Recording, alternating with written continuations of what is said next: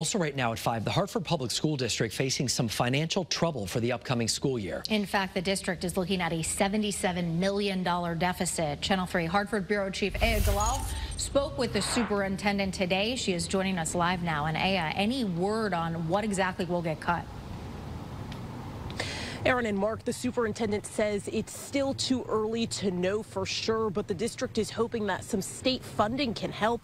But many parents are not happy. It's disheartening because we were already short. Tashala Williams is a community advocate and parent of a Hartford Public Schools student.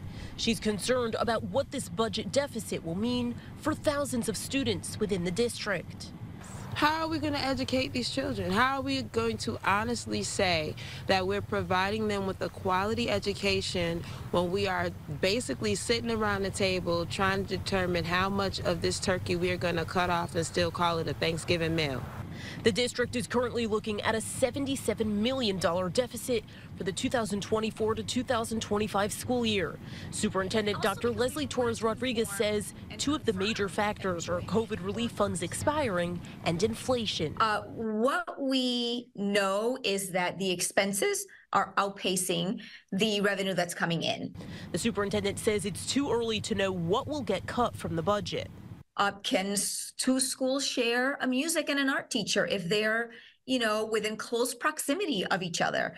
Those are the conversations that we're now having. The district hopes additional funding from the state can help, as well as sub-grants. How we're going to sunset some of the programs or not. And if we're not, how are we going to get there so that we can still maintain the integrity of supporting our students? Meanwhile, parents are concerned about what this could mean for the future. But we have to compromise to the tune of $77 million. We're not offering quality education if that's the compromise. And the district is still in the early budget process. It is slated to be approved in April. In the meantime, the district is holding several public forums in which families can weigh in on their concerns. Live in Hartford, Aya Galal, Channel 3 Eyewitness News.